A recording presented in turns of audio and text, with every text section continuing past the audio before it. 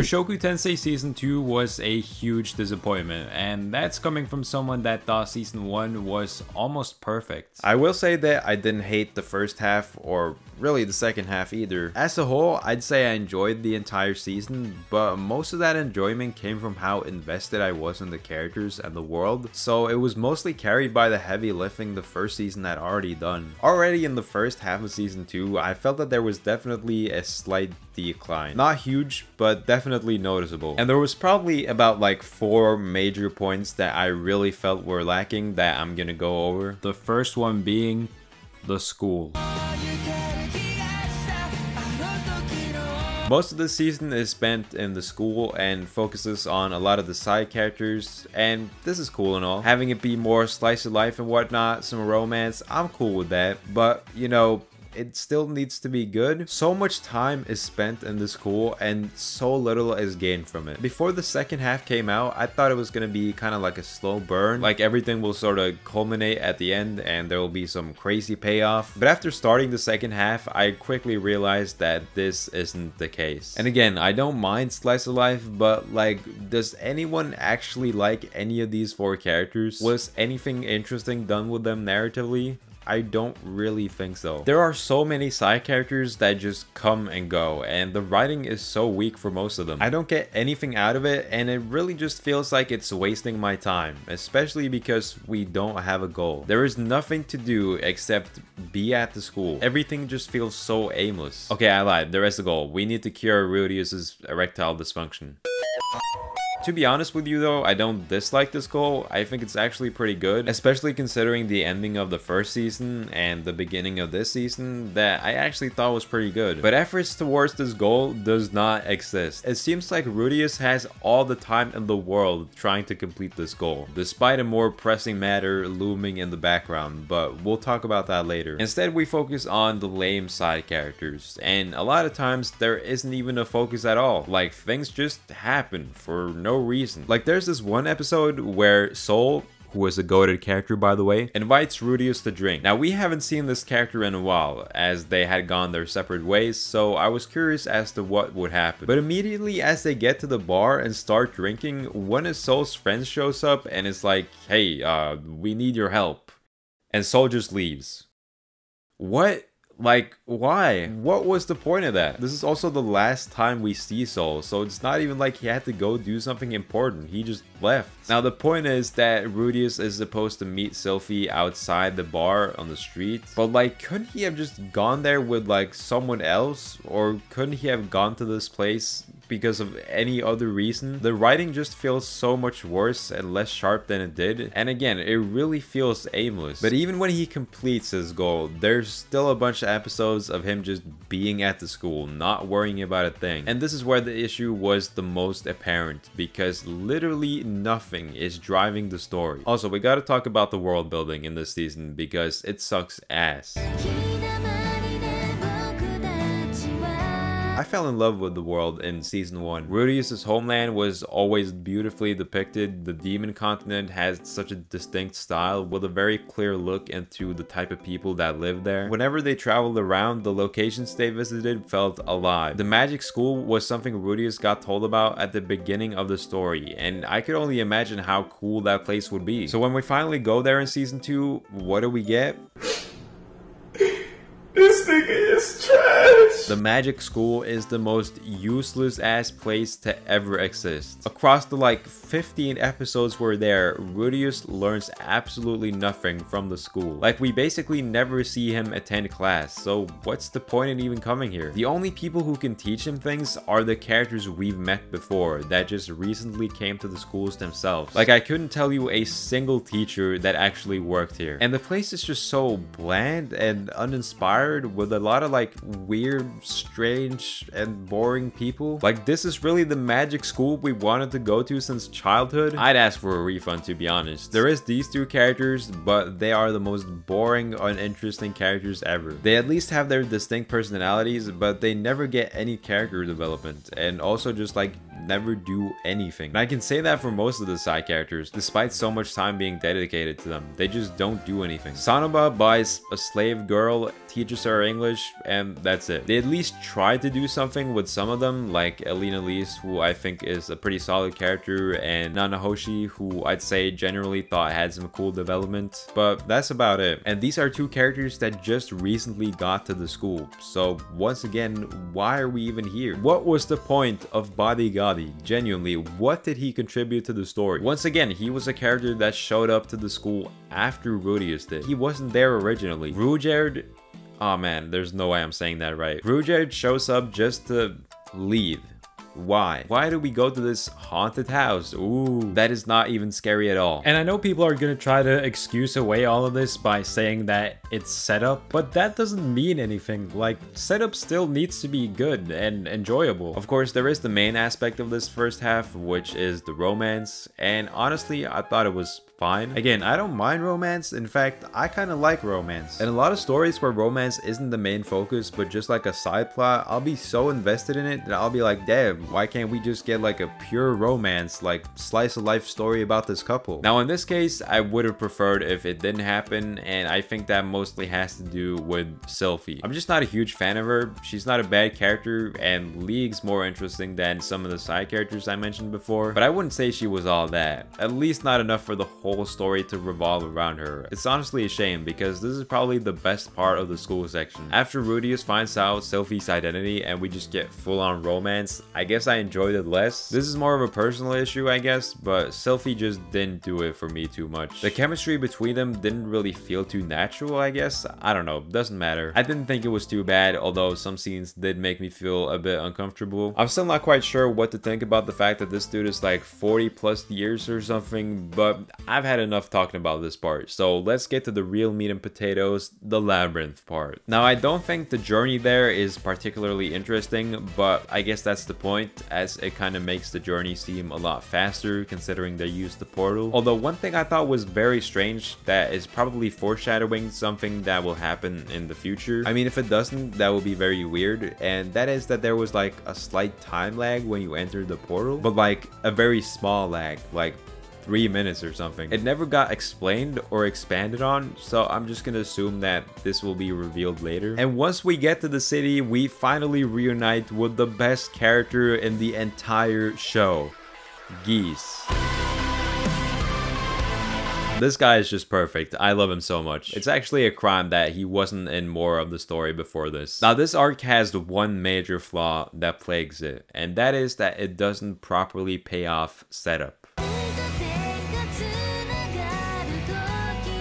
There are two major things that have been set up thus far in the story that have been heavily foreshadowed and made the audience eagerly wait for. The first is Roxy, and the second is Rudius' mom, trapped somewhere. Let's start with Roxy. Rudius and Roxy have not seen each other since episode 2 of the first season, and 10 plus in-universe years. They were only together for 2 episodes, but she still left such a big impact on both Rudius and the audience. Since leaving her, it has been foreshadowed so heavily that Rudius will meet her again one day. They just barely missed each other in the Demon Continent. When this happened, I'm sure we were all frustrated that they didn't meet. I was also frustrated, but I was also happy because I thought this meant that they had something crazy planned for us in the future, and once they did meet again, it would be incredibly special and a satisfying moment. But I was wrong. Rudius goes into the labyrinth, is there for like a few seconds, and then he's like, oh wait, she's in there. Then goes through the wall and saves her. Roxy doesn't even recognize him. Then it cuts to some minutes into the future where they've talked a little bit off screen and cleared up the fact that she does in fact remember him. But why did this need to happen now? I'm happy to see Roxy again. I wanted them to reunite, but not like this. There is nothing significant about this moment. Mentally, they're essentially the same character they were before. None of them have gone through any major changes. What was the point of so painstakingly keeping them separated for so long just to reunite them now? Why couldn't this have happened earlier? The show hasn't made an an effort to separate Rudeus from anyone else. He reunites with Rudyard and Soul just fine, so why was Roxy any different? If he met Eris again at the beginning of the season, wouldn't that kind of invalidate the ending of season 1? There's a reason these two characters have been separated for so long. Rudeus is now married and has a different girl, even a kid on the way. He's not the same as he was. I can only imagine how much Eris has changed. When they meet again, it would basically be impossible for all that setup not to pay off, especially because it seemed like there was a plan here, and was kind of what was motivating me to get through all of the episodes before. The most I can give this scene is that it looked pretty, I guess. I love the colors, and generally the animation was pretty good throughout the whole season, although for some reason it was a bit worse than season 1, which is a bit weird considering how popular it was. But I'm not really here to complain about that because this is more than good enough for me. The colors were also pretty good for the most part, so I'm satisfied. Now the second part I thought was lacking in terms of payoff is the whole labyrinth itself.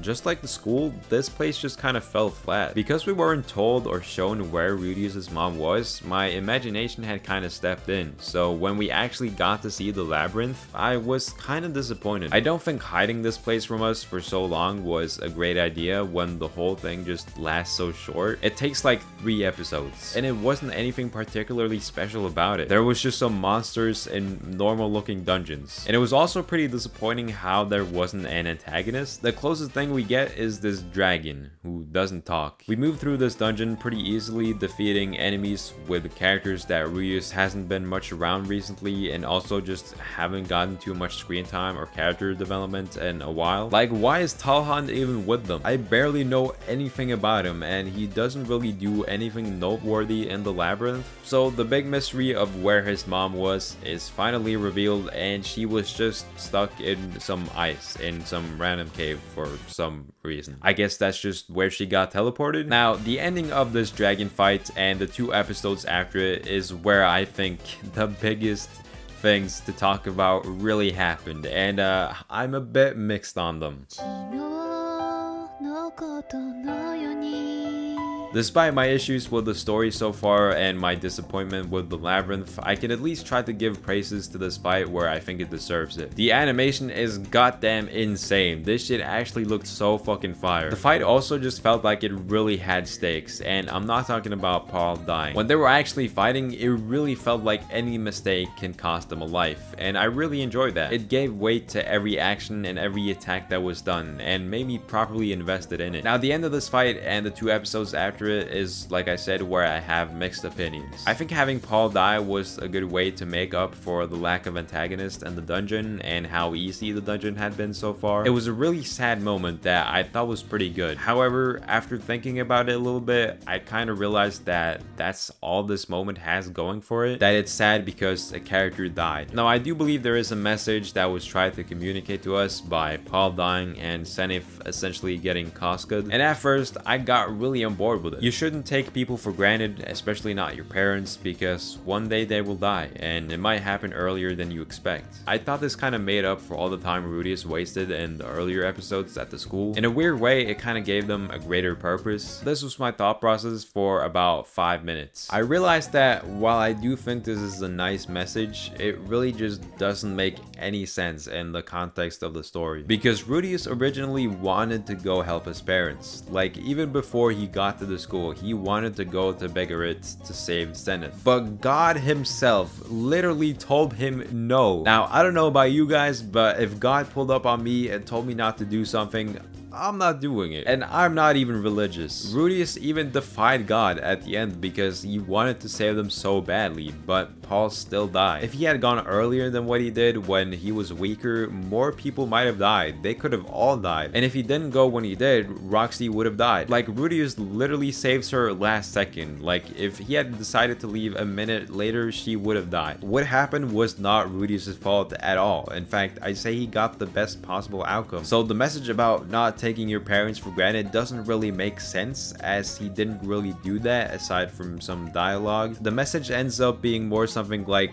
always trust the shady god that shows up in your mind and do what he says, because but that also wouldn't have made any sense, because had Rudeus listened to him 100%, Roxy would have died. I really actually liked the concept of the man god earlier. Like, I thought the dilemma between choosing to do what he says or not was kind of cool, but this is a way to just completely fumble that whole concept. Like, the man god's advice literally would have caused Roxy to die. Had he really wanted to help, surely he could have said like, oh, go get Roxy and then just go straight back and get stronger, because you're not gonna win. Or he could have said like, hey, just take Bali Gotti. You remember that character who's like insanely strong? Just get his help and you'll be fine. And right after this stuff happens, he just kind of moves on to romance instead. Like, basically no time is spent on mourning. He basically just gives up on Zenith and gives her to Lilia and tries to start his own harem. Like, what the hell happened to the message? And the romance itself is... oh man, I'm gonna be honest with you guys. I love drama. I feed off of drama. It gives me so much excitement. So when this happened, my jaw legit hit the floor. I did not expect it at all, and I thoroughly enjoyed it. It might also have something to do with the fact that I don't like Sophie too much and that Roxy has been best girl from day one, but anyway. I did, however, say that I had mixed feelings, and that is the case for this too, because Roxy comes off like an absolute piece of garbage. She admits to seducing Rudeus for selfish reasons, even though this man just lost both his parents and his hand. Like, bitch, are you for real? It's also just the most PDF file thing I have ever seen. Like, the last time you saw this dude, he was like 5 years old, and the first thing you do when you see him again is rail him. Like, what? Certified lover boys, certified pedophiles. Wah, wah, wah, wah, wah. I mean, honestly, I guess that makes them perfect for each other. Trying to strike a chord, and it's probably A minor. And you know, as much as I always wanted Rudeus and Roxy to end up with each other eventually, this was not an enjoyable way for it to happen. Roxy said that she fell in love with him on first sight, and a very short time later, she's his wife. Like, the romance doesn't get to build naturally, it just happens instantly, which is weird because the two last romances really took their time and built up chemistry between the characters throughout like whole seasons. It made them finally getting together at the end feel rewarding. Like I've said, I don't really like Sophie, but at least that romance plotline was built up in a natural way. And again, the age thing makes this so much weirder. And now we need to talk about arguably the most important part of the entire season, the final episode, and it's an absolute clown show. This episode single-handedly wrecks and destroys everything. I was already pretty disappointed by this season, but this actually just takes it to a different level. In the episode before, we got this really like cringe speech from Elena Lise talking about like, oh, it's okay to have multiple wives and stuff. Like, no disrespect, but coming from you, this really does not mean anything. Like, she's actually the worst person to ever deliver this message. Like, it's actually just cringe. I feel like I'm watching the Andrew Tate origin story or some shit like that. And then we actually get to the final episode and we return to Sylphie. Now, I'm thinking Sylphie is not going to be okay with this. Rudeus literally told her, I'm going to be faithful. Sylphie literally said, you have to be faithful. This bitch immediately accepted it. It's not even like she forgives him, she is more than okay with it. Like, she wants this to happen. Are you serious? I already didn't like this bitch, but now I actually just despise her. I remember a time in this series where this type of behavior was shunned, but it genuinely feels like I'm watching a different show at this point. And if Sylphie tries to like bring this up and say that like, oh, Paul had 2 wives and stuff, but that is just like not even true. In the anime, they were never husband and wife. I know that that part got cut from the light novel, and we're gonna talk about cut content soon, but this just like doesn't make any sense. And worst of all, there is no regret. What on earth was the man god smoking? There was literally nothing for Rudeus to regret at all. He got the best possible outcome. The only bad thing that happened was that Paul died, but Rudeus even says himself that that wasn't regret, that was just sad. So what is the lesson that's supposed to be learned? Rudeus has some dialogue at the end that kind of hints towards the message being something about not having regrets, but how is that supposed to be the lesson or or the message when he just didn't have any regrets the entire season. If you want a character to learn to not have regrets, then maybe give him some regrets so he can learn from that mistake. Rudeus